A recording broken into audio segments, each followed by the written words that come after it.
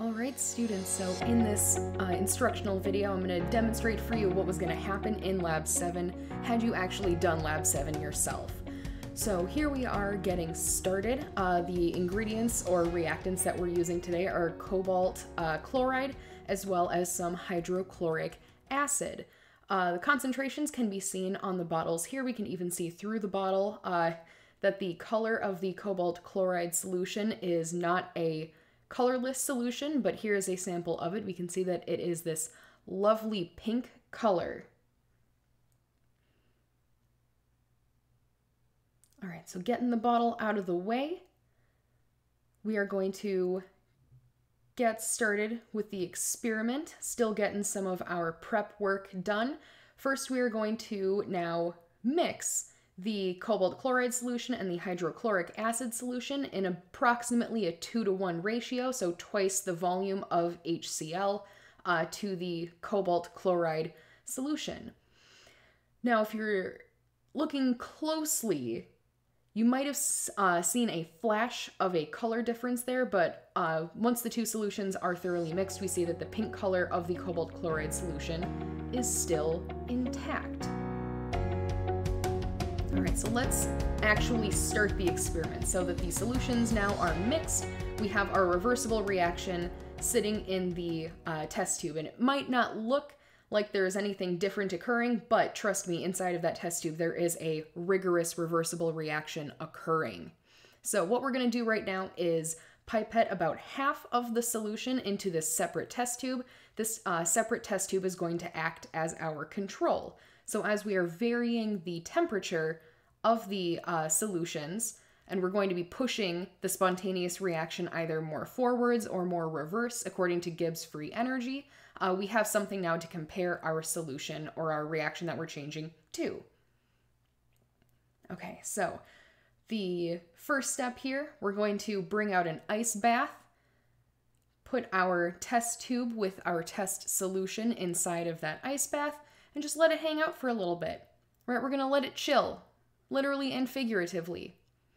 Now, pulling the test tube out of the ice bath, get a little sneak peek there. Doesn't look like anything is happening.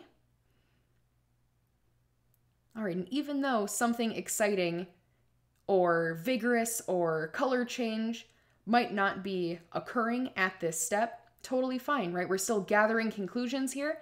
And so what we can gather is that at both room temperature and at these cold temperatures, you know, ice bath, 0 degrees Celsius, it would appear as though our solution is going to remain this lovely pink color. All right, so let's move then the ice bath out of the way, and let's bring in a hot water bath. So this hot water bath is approximately 70-80 degrees Celsius. I just took it off of the hot plate. Don't want to have a hot plate necessarily in front of my camera. And here we can see now an immediate change, right? So be writing in your lab notebooks for those of you who have them. Just kidding, sort of, but not really, right? We do want to take note of the observations we're making, even though you are not going to be making them yourselves. But we can see that this solution now is turning into this beautiful cobalt blue color. So what we can gather initially, it would appear as though cold temperatures, even, you know, like as hot as room temperature, but still relatively cold compared to 80 degrees Celsius, our solution is pink. And when we add our cobalt chloride mixture into hot water, the solution turns blue.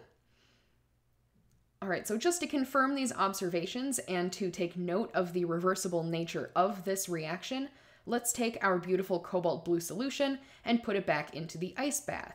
If our hypothesis is correct that at cold temperatures our solution is pink and at hot temperatures our solution is blue, we should see this solution turning back into a pink color. All right, and this is in fact what we are starting to see. You can see at the bottom of the test tube some of that pink color is starting to come back. All right, so let's let it sit in the ice bath for a little bit longer, just really buried in that ice, and let the cold temperature surround our test tube. All right, we can see now there still might be a little bit of a faint blue color present, mix in the solution there just to really try and mix all of the cold solution in with the warmer solution that might still be at the core of the test tube. But we can see that that pink color is definitely returning. All right, so it seemed like our hypothesis is standing up, that the colder temperatures are bringing about a pink solution.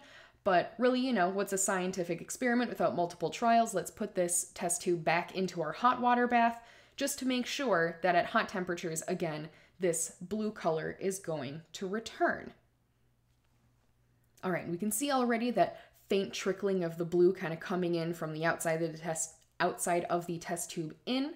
So where are we going with this, right? We're not just making some general observations here, we actually have some variables to test. So what we are going to be doing, or what you would have been doing, is taking your test tubes, measuring the temperature of the hot bath, varying the temperature of the hot bath, and then using a UV-vis spectrophotometer to actually measure what is the wavelength of color that your test tube, your solution in the test tube is. And so what I'm holding up right now is what we call a cuvette. This is a little piece of plastic that we can put into the spectrophotometer to get a measurement for what is the wavelength and what is the absorbance of the solution at that wavelength. So we're going to add some distilled water in first. Now what distilled water is going to be useful for is we're treating it as like a blank. We're telling the instrument, which now we can see that in front of us, set to 690 nanometers. Currently the machine, or the instrument, is kind of like absorbing some ambient light. You know, there's some, it hasn't been like standardized or reset. And so that's what water is going to do for us. We hit this zero ABS or zero absorbance button. And now what the machine is going to give us is zero absorbance of distilled water. So in other words, we have now tiered our instrument for distilled water, and any additional compound we put in or solution we put in, the distilled water factor is going to be subtracted out from it, giving us an accurate reading for what the absorbance measurement is of the solution itself, or the solute in the solution itself. All right, so we're pipetting out some of that cobalt solution. Here we can see it's still that lovely blue color inside of the cuvette, and we're going to bring that over to the spectrophotometer. All right, so we're going to open up the spectrophotometer's lid, put that sucker inside, and then close the lid. We want to block out all of the white light from around, and we can see now the instrument is giving us a measurement. This is the measurement of absorbance for our cuvette. No need to hit the zero tare button again. And so you would have found 5 data points this way of absorbance versus temperature data points.